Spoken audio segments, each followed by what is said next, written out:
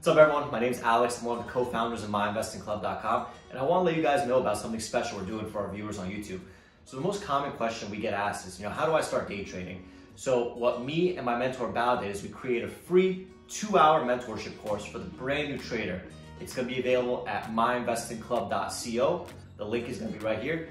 This is a free webinar that reveals our 12 secrets that every single brand new day trader should know before they start. I also want to let you guys know about something that's very unique to MIC. So if you have any questions about trading, or you're curious about trading, or you don't know if MIC is the right fit for you, now you can text our head mentor Tosh, whose number is going to be right here, and he'll answer all the questions that you have in less than 24 hours. Thank you and enjoy the video. Good morning guys, it's Tom Diesel here on another episode. Hope you guys had a great weekend. Today I'm gonna go over one of the most important topic for us as traders, which is CPT, consistent profitable trader. I did that first episode last time, but this topic is way too complex, so I'm gonna start doing it by pieces slowly. So today we're gonna go over what is really holding you back from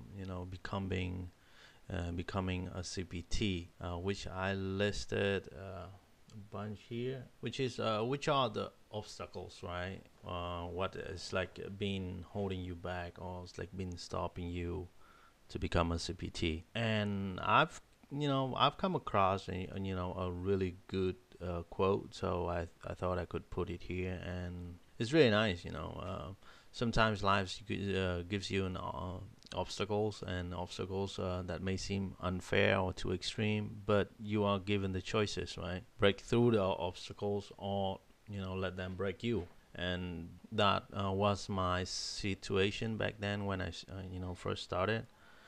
I had so many basically the obstacles. I started with a small account, and at that time I couldn't be able to actually pay myself, or to live with it, so I had to drive Uber and everything. Yeah, but long story short, I've just highlight what are the key points, or the main thing here that you need to focus on, or those are basically my obstacles right now. I mean, I'm consistently making money, yes, but it's like there are so many things that I need to work on still every day. And as a trader, there's no way you can eliminate those completely, right?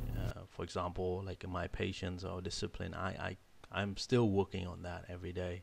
Even sizing, it's my biggest issue. It's all relative right now, right? Based on your account, I don't know what's your optimal size or your average size would be. It doesn't matter.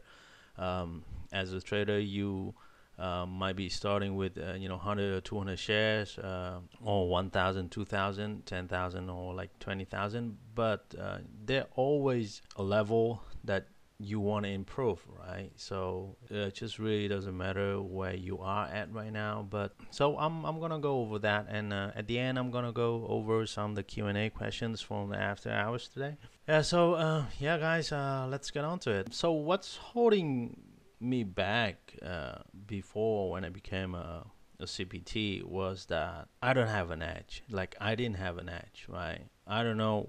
I know how to trade, but it's more like I couldn't find the real edge for myself. It's easier said than done. It's like we have all the strategy that posted on MIC videos.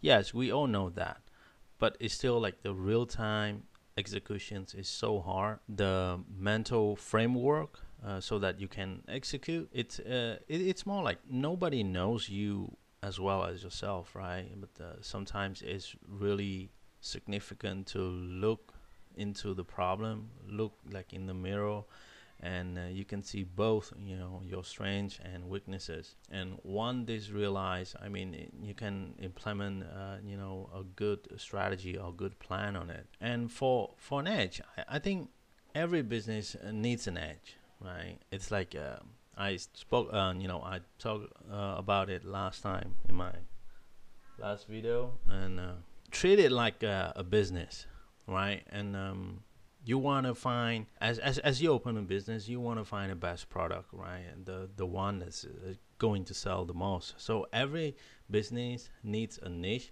and so does every trader need to find his own, like, to become a, successful. And I mean, the edge, it has to be in your total comfort zone.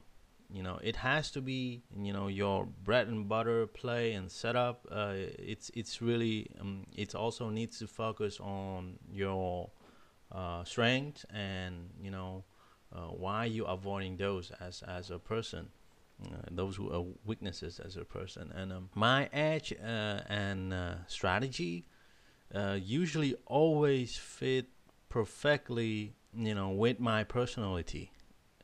For example, um, my personality is that I'm not patient, right? And so that's why I like scalping the most, because I could get in and get out quick.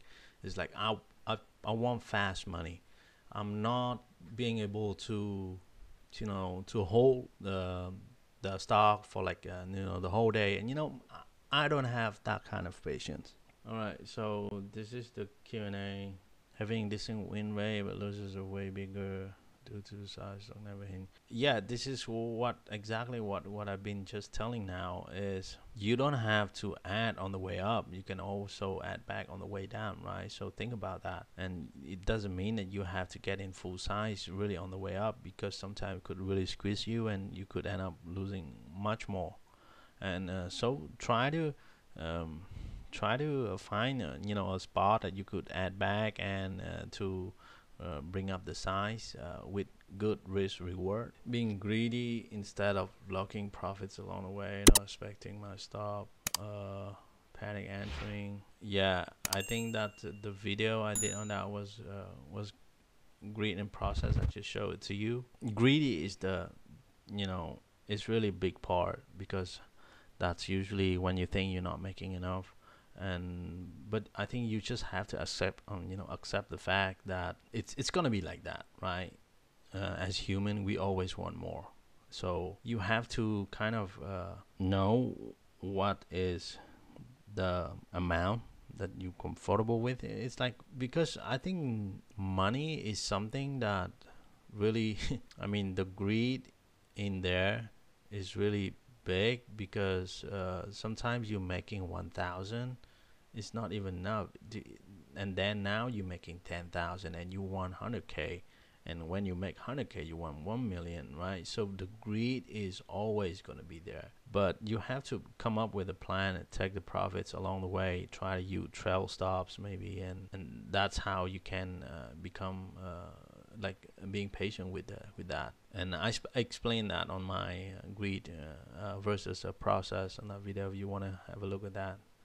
Being able to accept the profit, self-sabotage, give it all back, being scared of making money out to lose it all. Yeah, this one I was struggling with that a lot. And what I come up with that, it's like whenever I'm up on the day, I don't want to lose back 30% of my profit. And let's say I'm up 1,000, right? And I have to, I'm green on the day for 1,000. And I said to myself, oh, right, that's not enough. I want more, right? But more doesn't mean that you're going to raise that all back. Try to use 30% of that. Try to use the money to make more money. That's what I've been doing. It's like whenever I'm not up enough on the way, or I think I'm not good enough on the day, yes, I'm breaking my rules. Yes, I'm not having a discipline and sit and wait. So I try to do it systematically. It's like I'm using 30% of that gains to be able to add on the risk, right, and to be able to trade something else. If I'm making a good amount, I'm gonna use that 30% again and again until I hit that. I have to stop for the day. I don't want to give back all my profits. That's the way I've been doing for a few times, but it's really a breaking discipline, but you breaking a discipline with a plan, at least, right? It's better than breaking everything and try you give it all back. All right, guys, have a good weekend, and I'll see you on the next one. Take care. Thank you so much for watching our video. If you want to see more of our videos, please subscribe to our YouTube channel by clicking the button here. We do our best to post a new video every single day. If you have any questions about MIC or any general trading questions, please text Tosh using the number here. Also, stay up to date by watching some of our most recent videos right over here.